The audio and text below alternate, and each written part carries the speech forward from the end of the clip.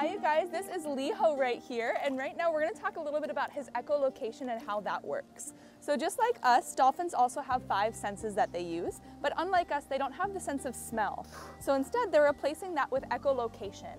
Now that is something that they can do to see things in their environment without actually using their eyes. So one thing that they'll use that for is if it's really dark or murky around them, they'll use that echolocation to hunt or to see any predators or anything else that might be in their environment.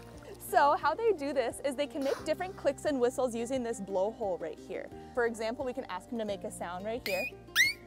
And you can see that blowhole move when he makes that sound as well. So underneath that blowhole, they have something called nasal sacs, which kind of works like if you take a balloon and let some air out, it kind of makes a funny noise. So this right here, we call it their melon.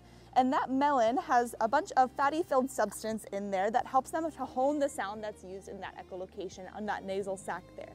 So they'll hone that sound, focus on something that might be in their environment. For example, he could focus on my hand right here. And when the sound hits my hand, it'll bounce back to him in his lower jaw right here. Now this bone that's in his lower jaw is actually hollow and filled with a jelly-like substance that'll help hone that acoustic sound into his inner ear.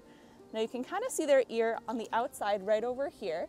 It's got a tiny, tiny little pinhole right there that acts as his outer ear. All that sound will go into his inner ear and then up to his brain, which actually sits right behind his blowhole here, where he can transmit that sound into an image in his brain. Now this is really important for dolphins to use in their environment, just so that they're able to see everything around them and be spatially aware. And right now we do want to be extra aware of everything that's going on in our ocean because noise pollution can affect their ability to hear things in their surroundings as well.